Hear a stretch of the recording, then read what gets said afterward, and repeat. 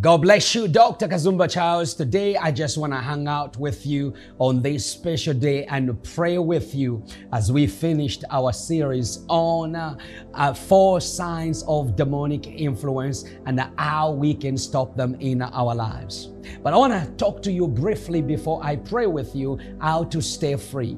You see, one of the greatest struggle for a lot of people is that they experience deliverance. They experience the power of God to deliver them from certain situation, but they don't stay free. And the reason is usually we forget to close off certain doors in our lives. We need to learn how to close off some doors in our lives. If you don't close off some doors in your life, it becomes very difficult to move forward. So how I pray right now in the name of Jesus that you are going to close off certain doors that we are opened in your life. You need them closed. But before we pray, I want to tell you first how to stay free and continue in freedom. Number one, when you are delivered, you need post-deliverance care. You need men and women of God or the church where you can now go for Bible study, go to prayer groups, stay in within the church so that you can be cared for. And what happens is that you're going to grow spiritually and gain some strength to push back the enemy when he's trying to open certain doors in your life.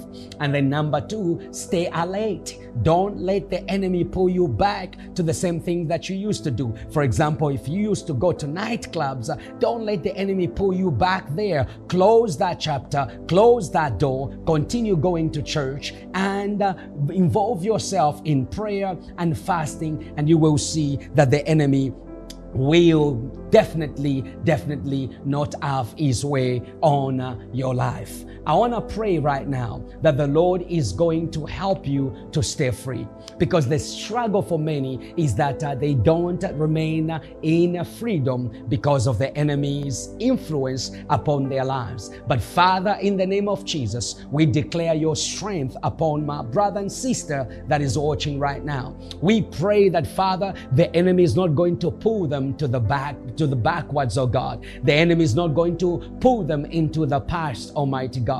In the name of Jesus, we pray. We come against right now any influence of demonic spirit upon that family, upon that couple, upon that marriage. In the name of Jesus, we speak freedom. We speak a release right now from every influence that is not of you, God. We declare today salvation upon that couple in the name of Jesus. We break every works and plans of the enemy against them. And we pray today for a release and a breakthrough over their lives in Jesus' name. Those who are sick right now, we release healing right now in the name of Jesus. Those who are believing you, Lord, for a breakthrough, we release that breakthrough in their hands so that they can give glory and honor unto your name. We declare today by the authority of the blood of Jesus that this is a new day, a new season for that sister that has been struggling for a long time. We declare salvation has come upon your life right now. We declare salvation has come upon your household right now.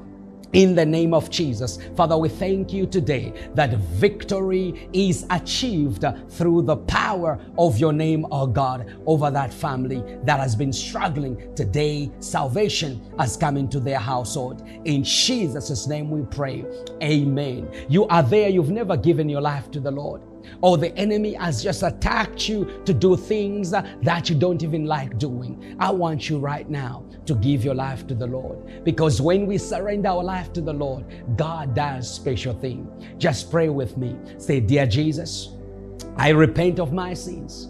Cleanse me and wash me. Purify my heart. Purify my soul, that I may follow after you and save you in Jesus' name.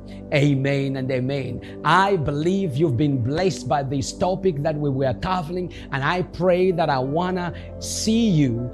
Email us so that we can pray for you.